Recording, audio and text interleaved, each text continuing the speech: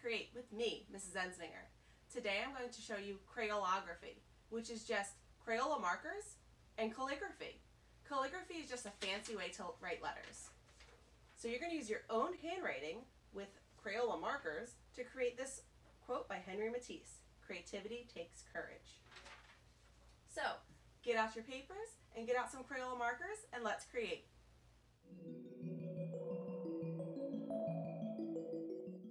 You're going to need at least 3 pieces of grid or blank paper and Crayola markers.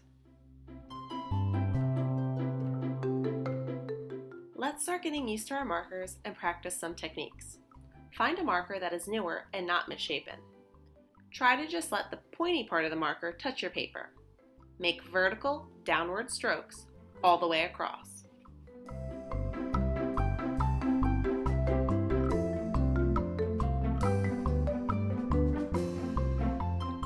Now we're going to go horizontal, left to right. Create a dashed line all the way across, still trying to just use the pointed part of the marker. Now let's make thin vertical strokes again, but we're going to start at the bottom and pull up.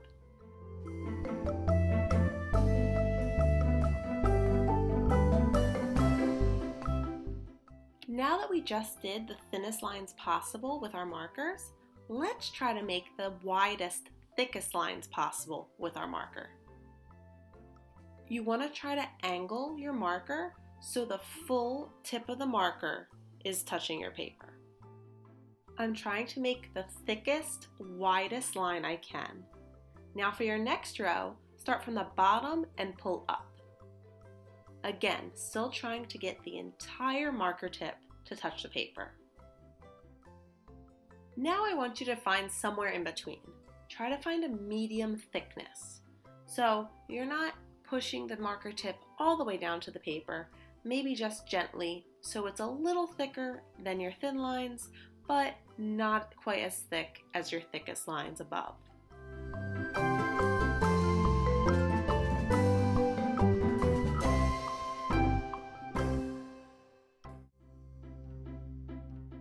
Let's put both types of lines together, but in a loop.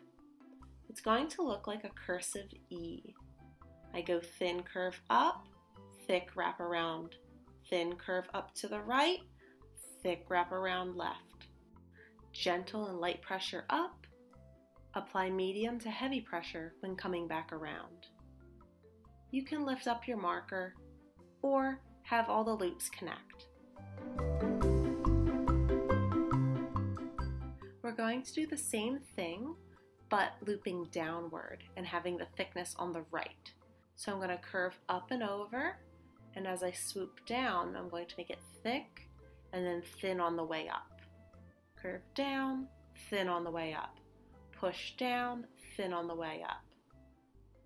You can either try making it through all one motion, or press thick down, lift up your marker carefully, and then try the thin on the way up. Now let's try waves. We're going to make a thin curve up, but then press heavier down to the right. Thin curve up, press a little firmer and heavier down on the right.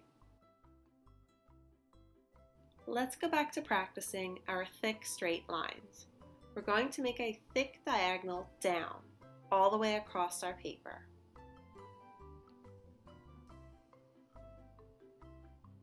Now, let's make a thick diagonal line up.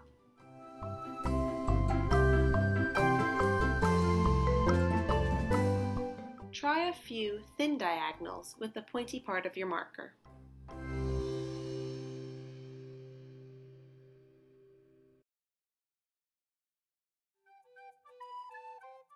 On another piece of blank paper or graph paper, let's practice our actual lettering. I'm going to write out the phrase, "Creativity takes courage," which is a quote by Henri Matisse. I'm putting this up here, that way I know which letters I need to practice. I'm going to start with a capital C. So I'm going to press gentle and thin up and then press heavy when I come back down. Continue to practice your letter C until you're happy with how it turned out. Now let's practice a capital letter R. Thick line top to bottom, thin bump in, thin line out.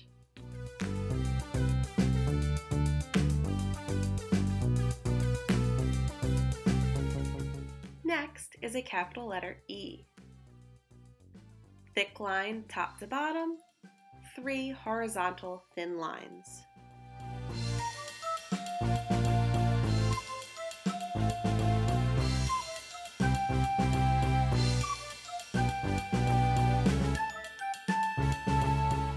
Now let's practice a capital A. I'm going to make a thick diagonal line to the left, thin line to the right, and then a thin line across.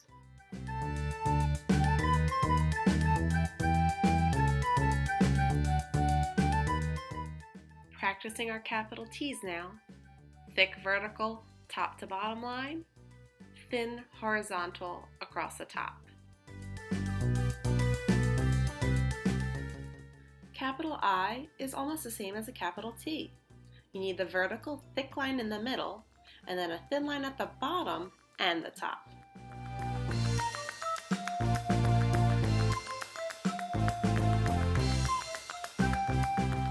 To create the letter V, we're going to make a downward diagonal thick and then an upward diagonal thin. The next 2 letters in the word creativity are I and T again, but we don't need to practice those again, so let's move on to the letter Y. This time, we're going to make the right-hand side of the letter thicker and then the left shorter arm of the Y thin. Now we're going to learn a little bit of cursive. Let's practice the letter T for the word takes. All you need to do is scoop up, straight up, and curve down like a wave. Don't forget to cross your T's. After you're comfortable with the letter T, let's move on to the letter A. It's very similar to your printed A, but with more of a curve on the tail. A cursive K is very fancy. It almost looks like a ribbon or a bow. You scoop up, back left, loop around front, and kick down. Cursive E is so easy. It's just a loop. For a cursive S, you scoop up to the right, come back in, and then come back out. It almost looks like a sail on a sailboat. Now let's try to connect all of our letters. Practice this a few times. Make sure that each bottom curve leads into the next letter. Take your time, you don't need to rush. You can even spread out your letters a little more. Think of it as 2 ends of a string. You're pulling the one end to the left and the other end to the right, stretching your letters out just a bit. Now let's practice the letters in the word courage. We already practiced the letter C, so let's practice a capital O. It's very similar to the capital C, but just bring your thin line all the way around to connect. Next letter is a capital U. I'm going to start thick on the left and then thin on the right. You can draw this in all one motion or use 2 strokes to create it. The next letter we haven't practiced is a capital G. It's almost the same as a capital C, but with a short horizontal line coming up at the end. Now it's time to write our quote. I first wrote it on a sticky.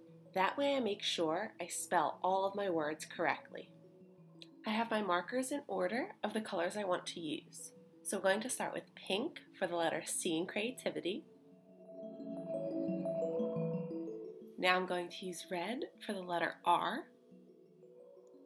Remember, take your time, go slow. Now I'm going to use orange for E.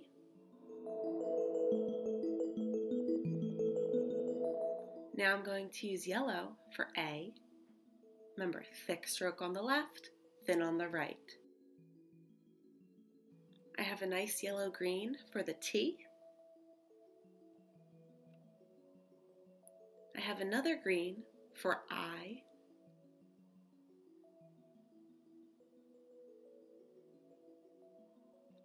Now I'm going to use teal for V.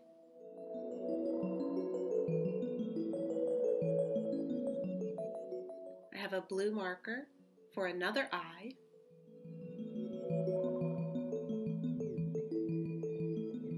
Purple for T. And another purple for the Y. Remember, thick stroke on the right now. Now I really want the word creativity to stand out, so I'm going to switch to black for the word takes. We're going to write this in cursive. So again, take your time on the word takes. It also changes the emphasis of the word and makes your handwriting piece look more interesting. Now I'm going to center the word courage right below. It doesn't have as many letters as creativity, so I'm not going to start all the way to the left. But it does have some rounder, wider letters, so I'm not going to start too far in the middle either.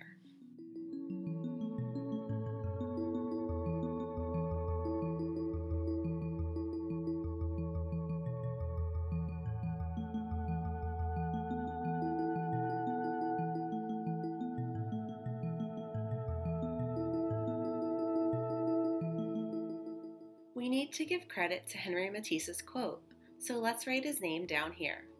Henri Matisse was a French artist known for his colorful and simplistic style paintings.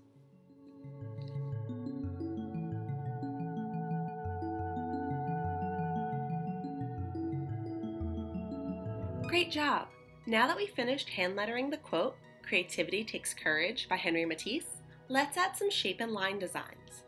To show balance, I'm going to use the rainbow colors around the black letters and then black around the rainbow colors. I'm going to use the same colors in the same order so my work looks cohesive.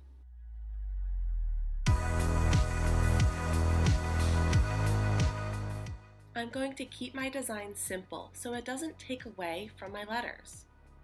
I'm going to start with some circles that gradually get smaller as they wrap around.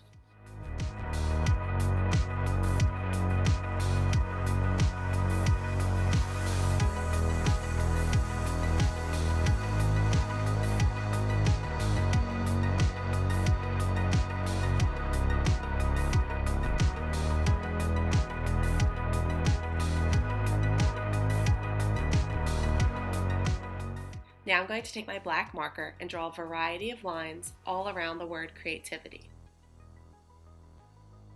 Keep them simple and small.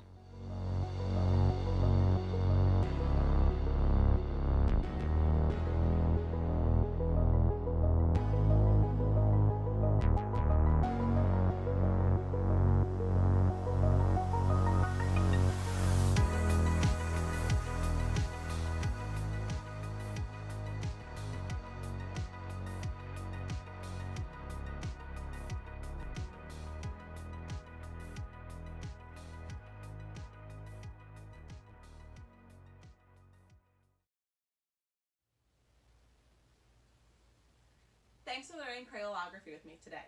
Remember, creativity takes courage, and you did just that. I hope you learned something new to do with your Crayola markers, and that words can be art.